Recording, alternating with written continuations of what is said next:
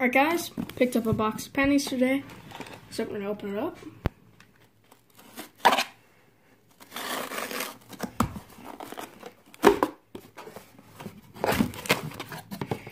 And they are not all circulated, so we're going to hop right into it.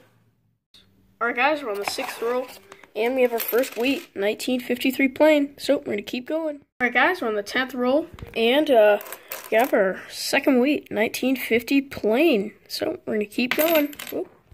Guys, we got 26 rolls left, and we have our third wheat right here, 1949 plain, so we're going to keep going. Alright guys, we got 9 rolls left, and we have our fourth wheat, 1951 Denver. So we're going to keep going.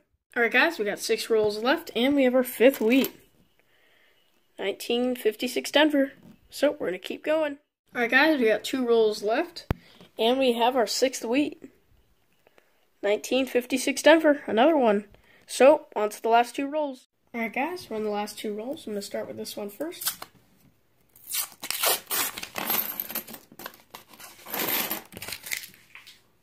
And let's see many wheats.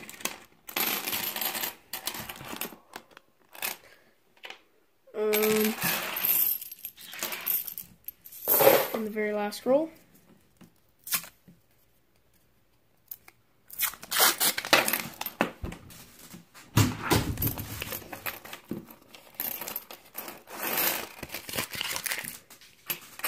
And don't see any wheats in here. So we're gonna get to what we found. Alright guys, you found our setup here. I think we have an error. Looks kind of like a grease error, but it may have just been in the washing machine. But I think what makes me think it's an error is like the extra layer there on the rim. So it's kind of strange. Down here for the San Franciscos, we have 72, 2 70s, and 2 69s. For the Canadians, we have an 85, 80, 69, and 66.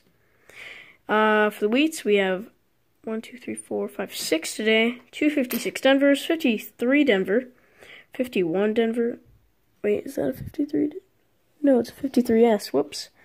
50 plain and 49 plain. So if you guys enjoyed, leave a like, subscribe, and I'll see you guys next time. Goodbye.